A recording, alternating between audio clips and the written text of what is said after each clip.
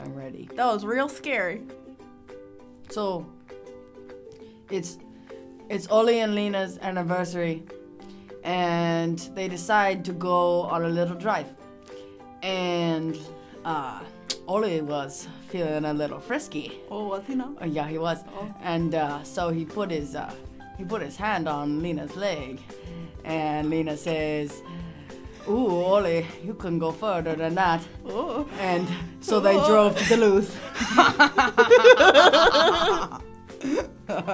Duluth. Oh man, I don't get it. it's a town. Oh. I have some Duluth underwear.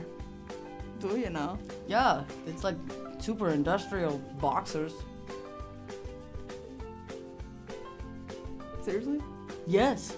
Like you're being 100% serious? No, they're my dad's. Before the video, I said it was me. What? Duluth. It's a actual like place that you can get all kinds of things from. I'm super confused. Duluth.com. Duluth is like Duluth Trading Company. It's like a company that like sells clothes and underwear, like industrial, like working outfits. Like most of their pants and their jeans is made out of recycled fire hose. I am dead serious. Recycled fire hose. That's why it's fireproof. And it's fireproof, and you can get in the water in them because they're waterproof too, and fireproof.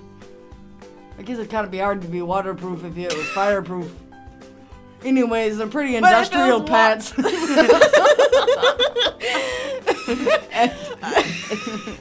think I need to get me a pair. No, they're cool.